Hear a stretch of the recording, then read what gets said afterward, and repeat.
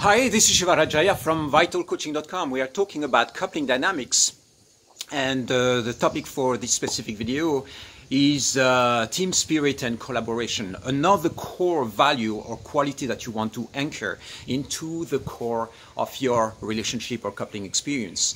Team spirit means that instead of being in an individualistic state of mind, being really selfish or egotistical, you are trying to consider really the dynamics of your relationship within the choice that you make. So team spirit, it means that you are bringing in the mindsets or the values or the beliefs of your partner into the core decisions that you are making, into the choice that you are making, how you are evolving into your relationship. So the collaboration is the exact opposite of rivalry or competition. If you are in competitive mode with each other, you are trying to establish a victory or an imbalance of power between the two of you. It means that, imagine that you are, for instance, climbing a mountain together.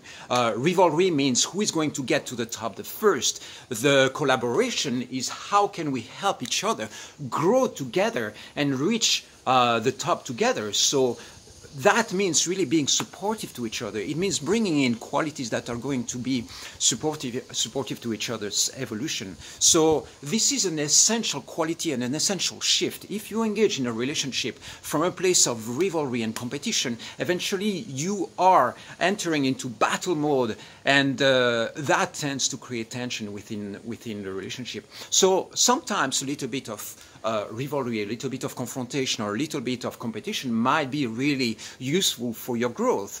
It means that if you are developing new skills or developing new knowledge and your partner is kind of challenging you to grow, that can be something that is really positive.